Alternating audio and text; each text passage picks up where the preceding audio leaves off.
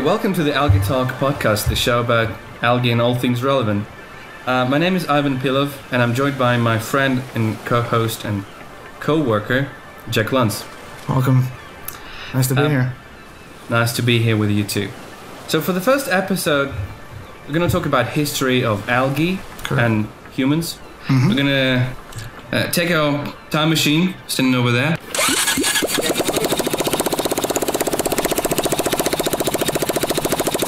And sit in it and go back to those times when people were only discovering algae. Right. And I'd like to ask you, Jack, about when was the first time we know or can suggest that people discovered algae?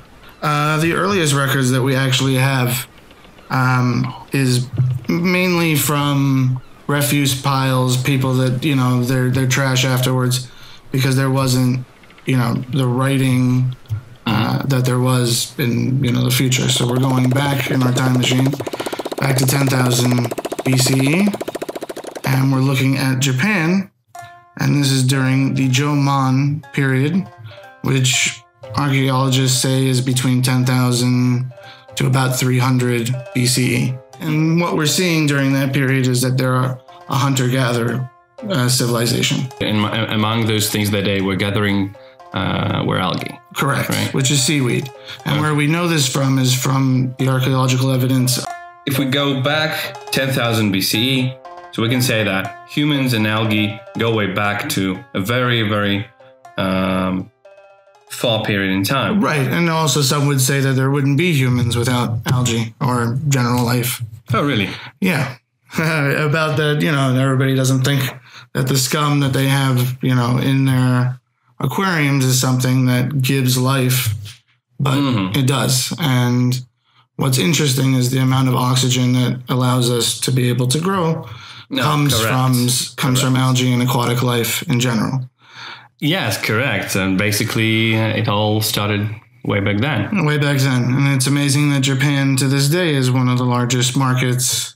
It seems that they had that connection all the way back 10,000 years ago.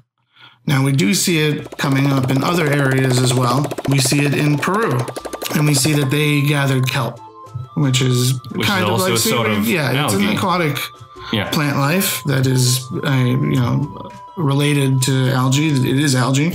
And what we see is probably, we can, surmise that they gathered it from the ocean, saw it coming up on the beaches.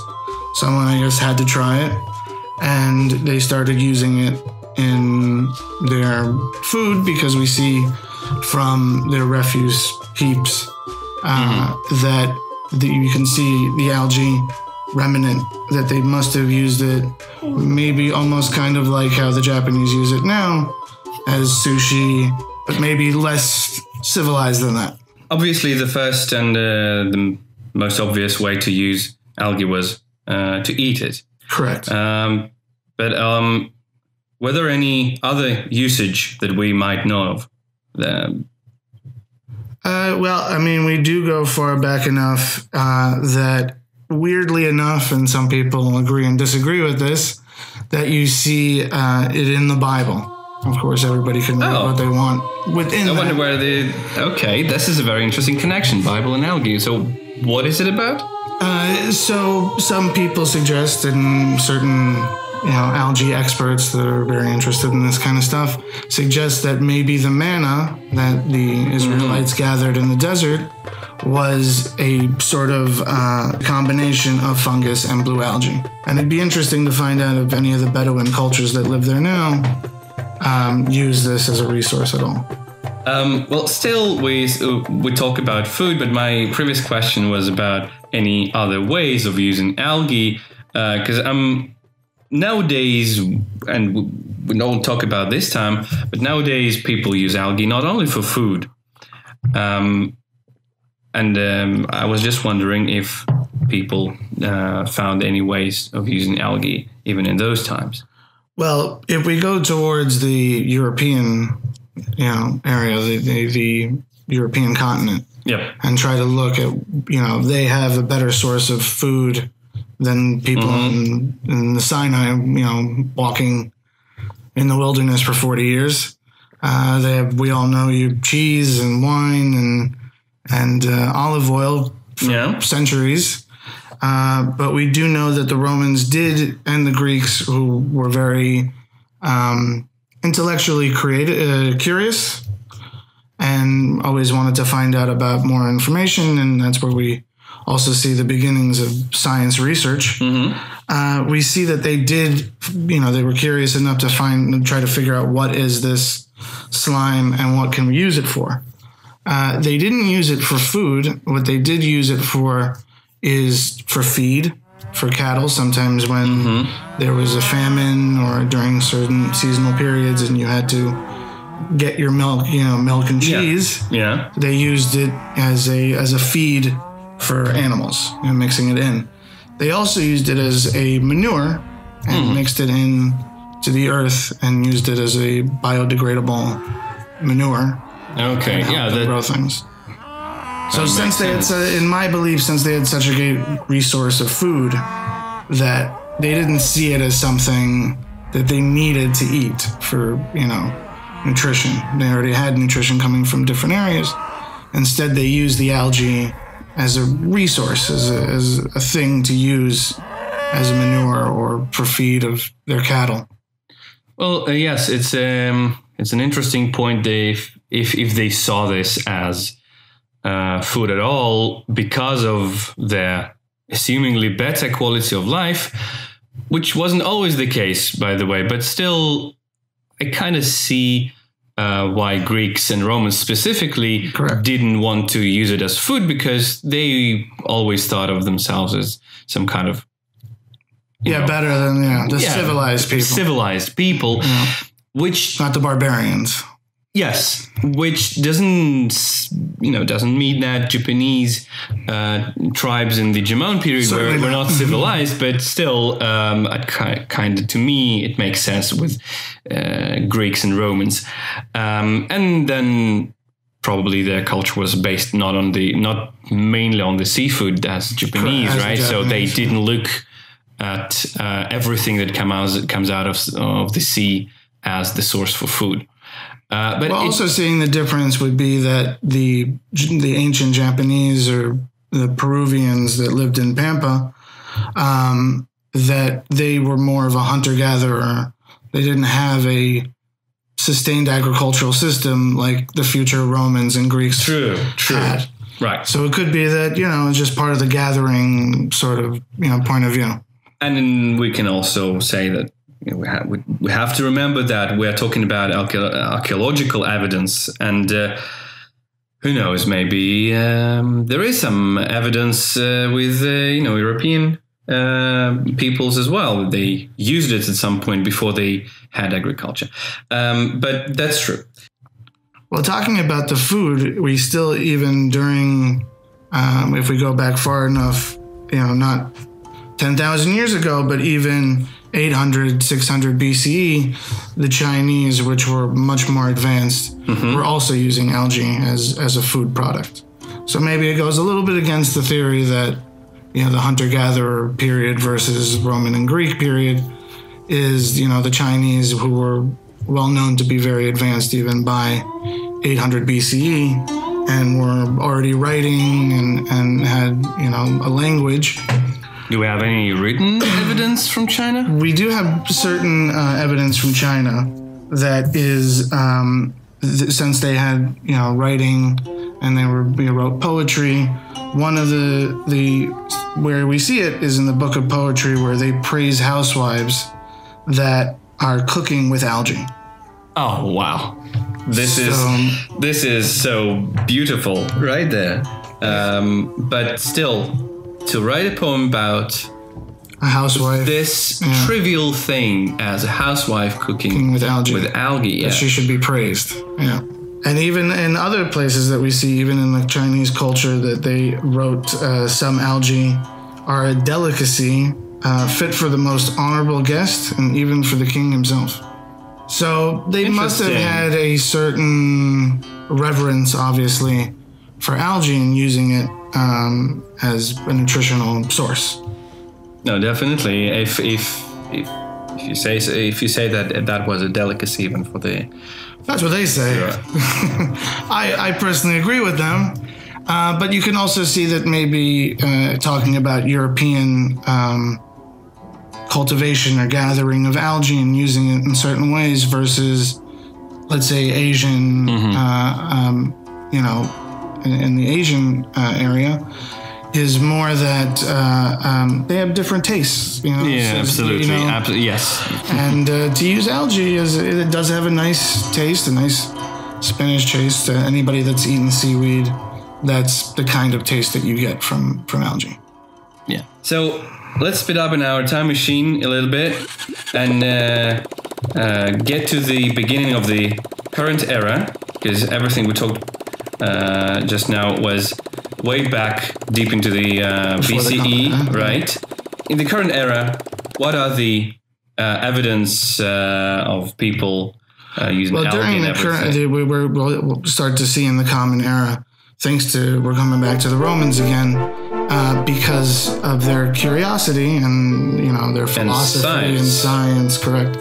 We do have one of the first discoveries of Caroline algae, which is what since the coralline algae, which is from the name you can understand that it has connection to coral reefs, and it's the red stuff that grows on the outside. It can be green also. And this was figured out or found out by Pliny the Elder, who was a famous naturalist from the first century. And he talks about many different things. But one of the things that he figured out was, the scientific purposes. So he actually discovered and not only discovered, but described not just algae, in general, but he gave it a name. Relationship in and the also ocean. Right. Yeah. So he made research of understanding how he's one of the people. Already there was a word in Roman and Greek. The Roman was phukos, which is from Greek phycos. And we have phycology that comes later on, much later on when we get to the modern age. Phycology is the study of algae. Oh, right. So this is where it started in the first century. Already they were looking into it, but he starts to write it down and makes discoveries that show how algae is very important to the symbiotic relationship between algae and life itself in the world. Amazing. So here now I can see the Romans as, as they were not only using algae as something they don't think of. We weren't high, but somebody, yes, there was somebody who was interested in that. But they wanted to know, what is this stuff? Okay, so what will be our next stop in this journey? Yes, in our journey through the time, right? Well, we get to research comes later on that we found out about this in the 1960s. But we found a people in Africa and Chad, or the Chad area, which is different states, more of a region, and we know them as the Kanembu people. They're an ethnic group to the area near Lake Chad, hence the name of the country. And we see that what they were doing, which was discovered later on in the 1960s, but they had been doing it already for centuries, and their people or grouping or civilization comes around the 7th century CE of the Common Era. And what we see, what it was found, what they were doing, it was in Lake Chad, there's an algae or a cyanobacteria. Once again, algae has many groupings. And it's called spirulina. Now, many people might know about spirulina. Yeah, I have heard about it. Right. And it's, once again, this very, can add a lot of flavor. It's very nutritional. We even know that spirulina has 15 times the protein of soybeans, 35 times corn and 70 times the protein of wheat even. So even for a small plant, it's giving a lot of nutritional value out, which we can imagine people that are in Chad, which is the sub-Saharan area, are looking for any nutritional source. And when they find this algae growing in the lakes, what they do is they use cloth and put it into the water and grab out the algae. They take, after they've harvested that, they put them in sort of bowls that they dig out in the sand next to the lake. They put it in there, and then since there's a lot of sun, they dry it out into cakes. And then they sell it in markets, and that's where we find it later on being sold. So this is also a very distinctive moment here in our conversation, because previously except for Romans, we talked about people gathering algae, just taking it from nature and using it somehow. And here we see that Kanimbu people have the way of cultivating mainly, or they put together a system, they figured out the system how to gather, and there must have been certain prices for it, etc. Yeah. So this is also an advanced technique of sorts, Correct. Which is also amazing. Well, talking about them, it's not even just the cultivation and the system of doing it and selling it in the market. It's also using it as a sort of herb for different recipes. And they have a main thing that it's a French word, but that's the first people that started discovering these people. And they call it dichi, which is those are the cakes that they dried out. And what they would do with these dichi, these cakes, is they would crumble them and put them in with tomato and pepper and sort of make a sauce out of it, and put that over fish or beans or meat. Sounds really yummy. Yeah, I haven't tried it myself, but I wonder if there are any places to try that.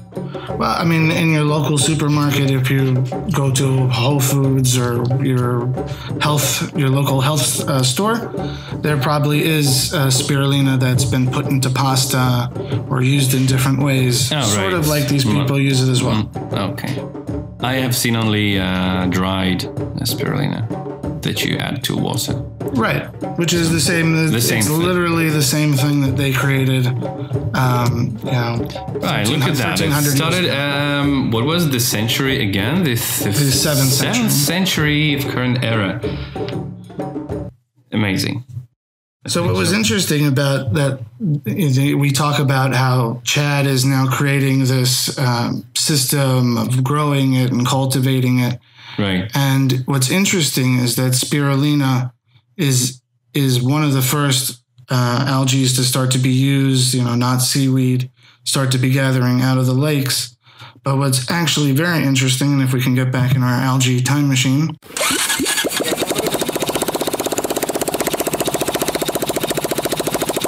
Yep, let's go.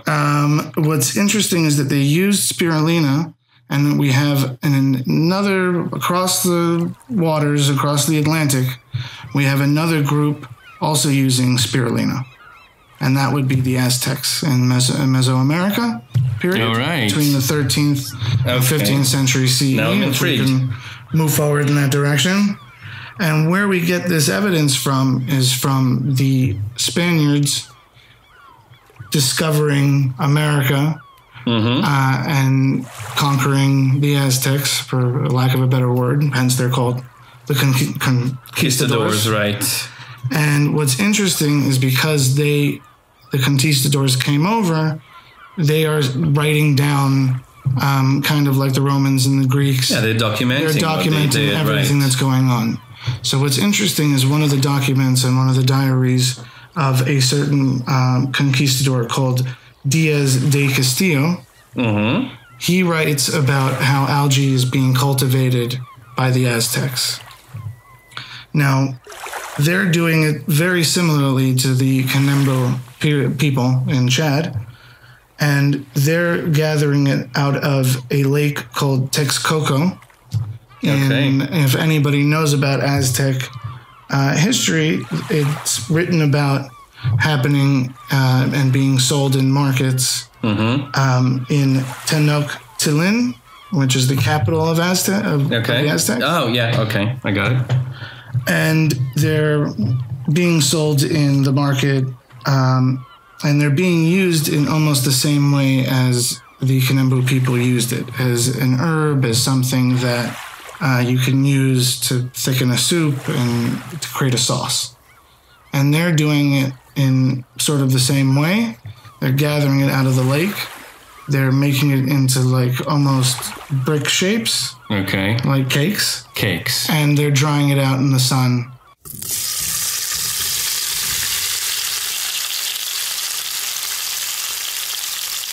Just like the Kanembu people. So sun and drying out algae has, been used for a long period of time to bake these cakes that are sold in the markets. Well, but what I understand now is we use this word cake, but it's not that there is a recipe, like using flour and eggs and just adding algae or instead of flour or something. So it's basically drying out those. It's dried out algae. Dried out algae, like and then dried out it looks seaweed, like a piece of cake, like a cake, a brick. Yeah. Has the consistency. So you can't eat it. You can't eat it without adding to something else. That's what I mean. You could, but I wouldn't suggest it. But that would be dry. That would be like... It'd be like eating dried seaweed, which is a delicacy, but okay. Some people like it. But that's sort of the concept. You can eat it, but they used it more as to add into recipes for flavor. Originally, the conquistador that came over described it in his diary as having the consistency of cheese. He says it was like cheese, which it doesn't. I don't know if he tasted it or not. It doesn't really have the taste of cheese as we've been talking about. Seaweed, it has more of like a spinach taste to it, like kelp or seaweed. Yeah. And what is interesting is that they almost did the same kind of recipe. Once again, it's almost like these two people, one in Chad and one in Mesoamerica, kind of had a correspondence where they were reading each other's blogs. I don't know, but they used the recipe in the same way and added it with tomatoes and chili. Peppers. Yeah. So one was using what they had, peppers, and one was using chilies, which is peppers also. So, was he just describing, or is there any evidence that he, bought it or they got them as a present? Well, I don't think the conquistadors had to buy anything sometimes. Sometimes they would just take it. Also true. And a lot of the algae, the spirulina that was grown in this area and all these different lakes, because of cultivation and they sort of dried out the lakes, the Aztecs have been kind of taking care of lakes. They lived kind of on lakes. Because the conquistadors didn't care for algae, as we were, they didn't care about it, and it went away in the last place that we have now evidence of still spirulina growing in a lake in the Aztec area is in Lake Texcoco. Is it still... It's still there. It's still there. You can go there and harvest it just like they did back... No, but do people do that? Is there any kind of... There's no evidence since, Mexican culture doesn't really use algae. It's not known for using spirulina. It seems like the recipe sort of disappeared. Yeah. It's a bit disappointing. It's also... I can say that as we talked about Japanese people and Chinese, and it was so long ago, but still nowadays, and we're getting closer to this. Nowadays, we're kind of still discovering algae, and both of us being from European Western civilization, it makes me think about what are the reasons for it.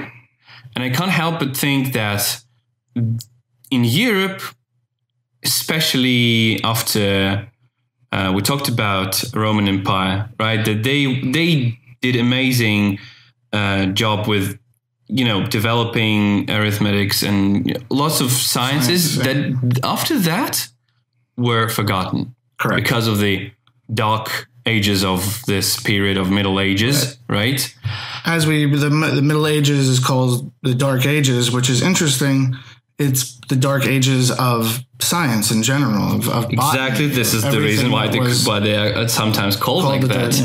And anything from this period, I assume that conquistadors didn't take algae back to Europe. No, it seems like they just watched these, the Aztecs doing this. They had it written down. They saw it happening, but they didn't resonate with them to keep on using it in Europe. For instance, like coffee that they found and potatoes. Right. They took those. They didn't back. bring it. But still, algae made their way into Europe. And I wonder when that happened.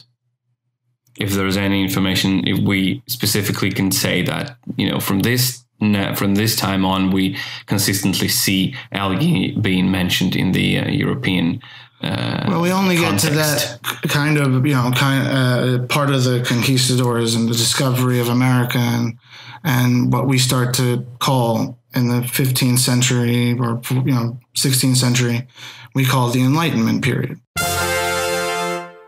Right. So going into the Enlightenment period, we see it a lot more.